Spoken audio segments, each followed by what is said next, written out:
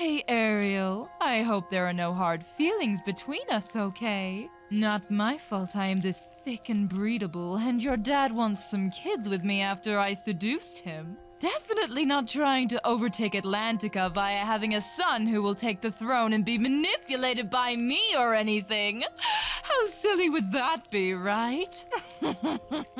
I meant, I'm so fertile and desire so badly to be a mother. The beautiful witch told me that you tried a contract with her to get legs and run away with a human prince. We kinda hit, and so Ariel, say hi to your future mother.